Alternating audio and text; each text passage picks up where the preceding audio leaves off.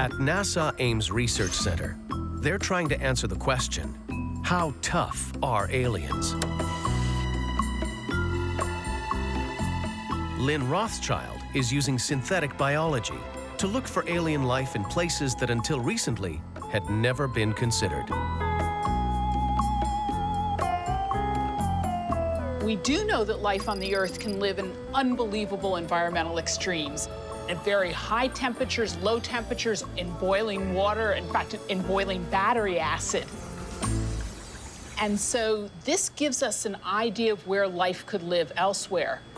But maybe life could live beyond these extremes, and we just haven't found those organisms on the Earth, or maybe evolution just hasn't gotten around to them yet. And so that's where synthetic biology can come in. Synthetic biology is really a new field of looking at biology.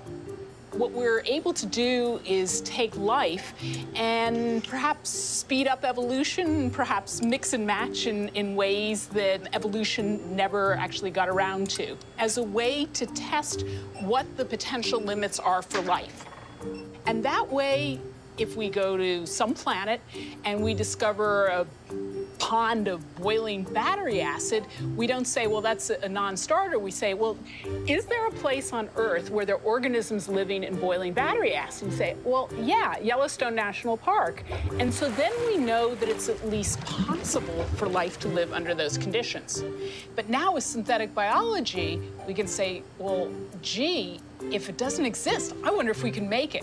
And if we can make something that lives at even greater extremes, that expands where we can look for life elsewhere.